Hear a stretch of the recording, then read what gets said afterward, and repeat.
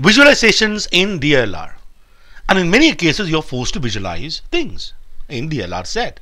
Sometimes it's graphical representation, sometimes it's not. When it's actually not the typical graphical representation that is given to you, then you have to visualize something. We tend to have a problem. But the way in which you want to solve the visualization set is actually not to visualize at all. I mean, when I say visualization in the sense that you're sitting and thinking what might be, no. What we got to do is capture that on your paper. So when you look at any of these DILR sets, we have got a process to deal with. First, we have to decipher. We have to read and understand the information that is given to us. Once we decipher that, the next thing is to identify what is the question asking us to do. Right? Then we'll understand what is the path forward. Then we'll have to do the layouting, which means capturing the information in a neat manner on our working sheets and eventually resolving the set wherein we are deducing things. In these kind of sets where you are demanded a lot of visualizations, right, it's not about simple mathematical calculations and demands a lot of ways to visualize things. This layouting becomes a very absolutely crucial part, and that's something that you got to learn. I have picked up this CAT 2023 slot 3 set. I have left the link in the description.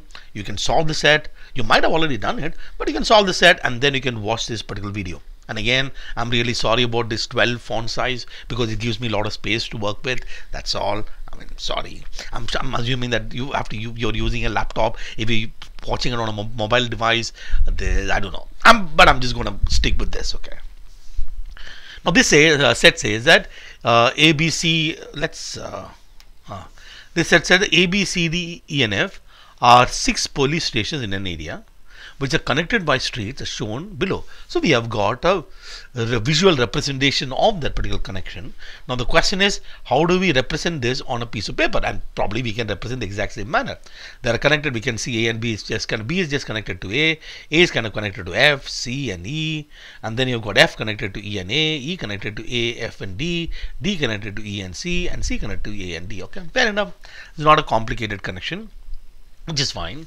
4 teams, team 1, team 2, team 3, team 4, patrol these streets continuously between 9 hours and 12 hours each day. Okay, there are 4 teams. This traveling around these connected roads. I don't know, let's call it a road, right? From 9 to 12.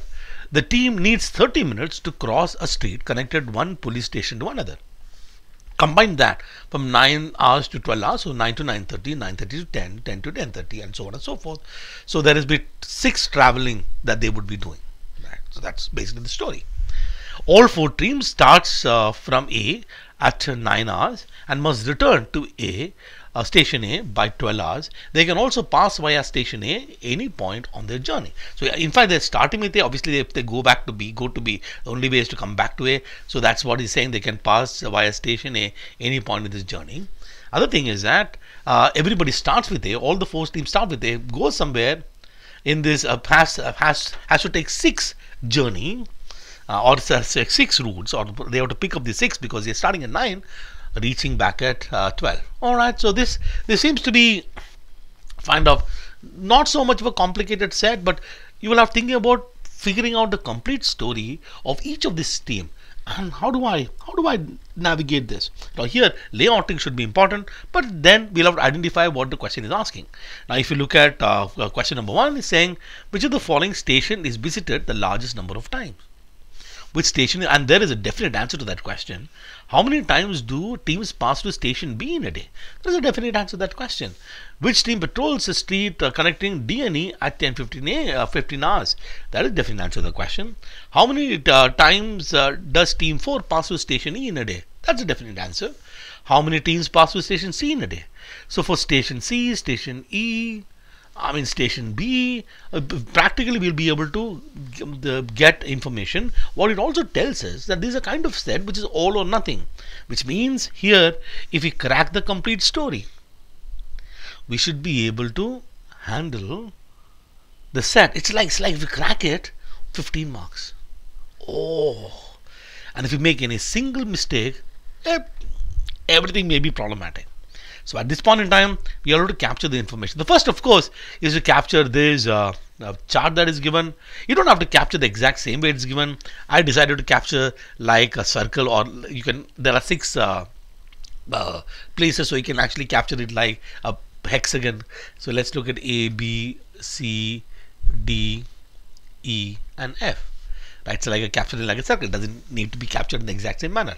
So there is a connection that is between A and B. There is a connection between A and C. Then C is connected to D. D is connected to E. E is connected to F. E is connected to A, and F is connected to A. Okay, now we've got 4 teams, and the way in which you would want to imagine this. Okay, I'll look at 4 teams, but then how do I draw the table? So the decision that I made to draw the table is to draw like this. So this is 9, 9:30, 10, 10:30, 11, 11:30, and 12. The reason why I decided to draw like this is because it is much more visually easy for me to look at this and go, okay, there is actually a connection between 2 points. It's visually easy. So when you are actually solving these kind of set, which requires is visual representation, my recommendation suggestion is that what you draw on that piece of paper, you draw it as visually as you imagine in your mind. Therefore our life will be much more easy. I'm not necessarily saying that this is how you should have captured this information, but I'm just going to capture the information like this. Okay, now we know that everybody has to start with A. So this is A, and you have to go and reach back to A. Fantastic. So let's see. None of the street has more than one team traveling along in any direction at any point in time. This is fantastic. So if one team is traveling here, one team is here during any point in time, whether they're going from A to C or C to A, they are the only one allowed there. So there are these 4 teams. The 4 team will pick any of these 4 lines. It's like they're picking any of these 4 lines at a given point in time. There will no be any overlap. That's fantastic news. Then team 2 and team 3 are the only ones in station E and D respectively at 10 hours. So here what has to be absolutely careful is to capture this information correctly. We read 2 here, we write in 1. This can create a lot of problem. It is supposed to be 10 hours, we end up writing it somewhere else, and everything can be there. So have double check this. Okay, so we'll just capture the information here. We say that team 2 and 3 are the only one in station E as a team looking at 10 hours. This will be E, this will be D, and nobody else is there in D or E. D and E is gone. Now no longer available for the other 2 teams. Right. And then look at the next one. It says teams 1 and 3 are the only ones in station E at 10:30 hours. Fantastic. At 10:30 hours, team 1 is in E, team 3 is in E, and there is no other E, which is great. Let's look at the next one. Team 1 and 4 are the only ones in station B and E respectively 11:30 hours. 11:30 hours, which you're looking at team 1, team 4, station B, station E. We can capture that information without any problem. We can write team B and team E, and then it says those are the only ones. There is no more B, there is no more E there. Okay, there can't be B or E. Okay.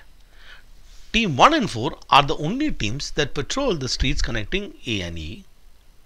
Team 4 never passes through station B, D or F. If you look at these number 5 and number 6, what is very fascinating in number 5 and number 6 is it giving an additional constraint. When you look at this, team 1 and team 4 are the only teams that patrol the street connecting station A and E. That's a station E and E. That station that particular line is not available for team 2 and team 3.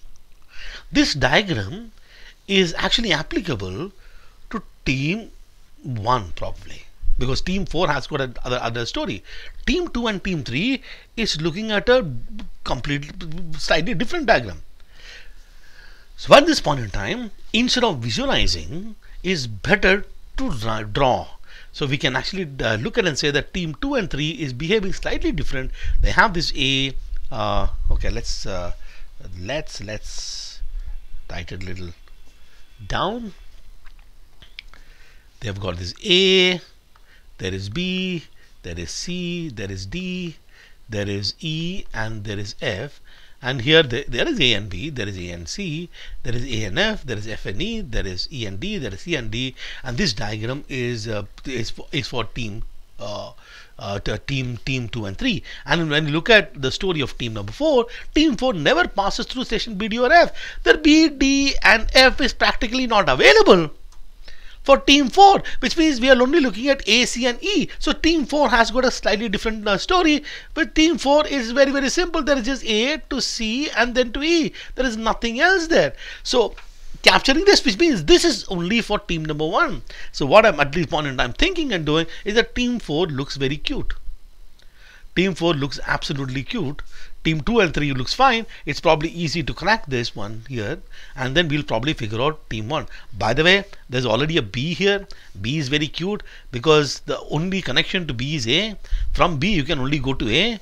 From A, to reach B you have to travel from A.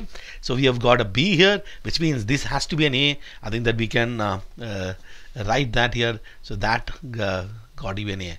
At least we could kind of do that. For sure. Let's try and crack the other sort of story. I think what is going to be absolutely easy to deal with here would be the story of team number 4. We say we are at E. Okay, the moment you are in E, the only connection is to A. There is no connection between C and E. If you are in C, you have to go to A. So wherever there is a E, you can only travel to A. Only from A you can travel to E. So this is easy to look at. So that's an A. Now here, when you say I'm at A, I can only go to C or E, but I cannot go to E here. E is gone.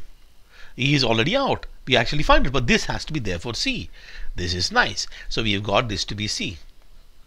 If I'm in C, the only way to go is to go back to A or come from A, whatever, doesn't matter. So your back journey, this has to be A. And so this we have got this thing has to be an A. And then this could be either ACA or AEA. We've found out this story. Now let's figure out another one that we look at is that this diagram, because this diagram has got one this line. This AE line doesn't exist. We are looking at A tung D. I'm using the word tung, just that A D. How do you go to D in one step? We can't obviously travel this path. A tung D. A tung D. That's the only way to go to D in this path. A tung D. If the line was there, we could have traveled from A, E and D. But that AE connection is not available for team number 2 and 3. So the only way to go there is A tung D. So therefore that has to be a C. Oh, wonderful, wonderful. And then we can also go up and look at this fellow A tung E. How do we go? This is for 2. Team number 2 also has this diagram. A tung E. The only way to go from A tung E is we can't travel like this. Now we can travel like this fashion. A F E. So there you go. The only way to the journey is to go A F E. Now we can come back. I think we can start looking at it in any order. So this has to travel A tung A. It will be A tung A or A tung A, but already C is gone. So this is gone. So the only way is to take this path. E has to be here. We can write that. So that has to be our E. And then now the team number 1 has got some constraints, which means AF is gone, AC is gone, AE is gone, AF is gone, AC is gone, AE is gone. The only thing that is left is AB. So we can do that as be a B. If something has to be a B, we know that it's only connected to A. So this has to be A. Okay, now let's figure out these two things. So we have cracked team number 1 and team number 4, which is fantastic. So let's now look at what happens with team number 3. E tung A. Okay, now from E you have to go to A in 2 steps, which is the only way to reach here. We can't do A tung, no. Either it has to travel this direction or it has to travel that direction. That's the only possibility. We don't have this complication of this line in 2 and 3. Which way to reach here? Tung. Yes, you are right. Tung A. Sorry, I'm sure that some of you are very irritated with this tung logic, but that's what is going through my head. This is how I'm going to solve it. This is my way of solving it. You can do whatever you want to do. So we have got E, D, C and A. Now this is fantastic. This is good because AB is gone, AC is gone, AE is gone for 2. In which case AE is not there. AB is gone, AC is gone.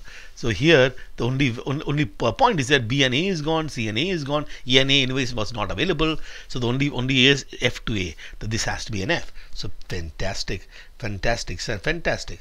This has to be an F. Where is my F? So this needs to be an F. Okay. So great, great. Now let's look at this is another situation. We could E to where? E to A is gone. E to D is gone.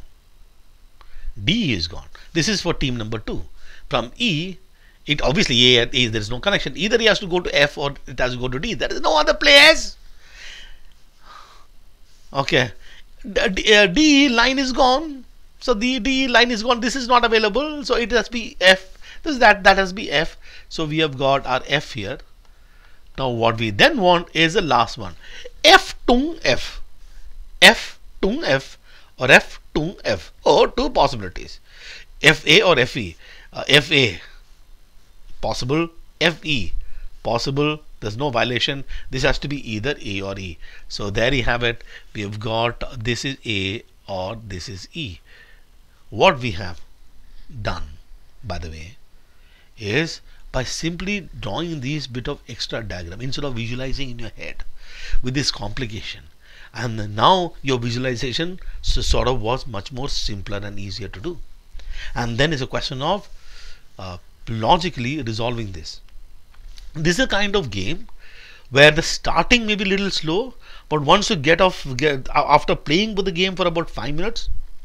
Yes, I'm using the word game. Everything is like a game only. It's like if you think it's a game, it's a game. It's nice. So then life will be good. So, but we'll have to get our 15 marks. We'll be sure, and that's what we're gonna do.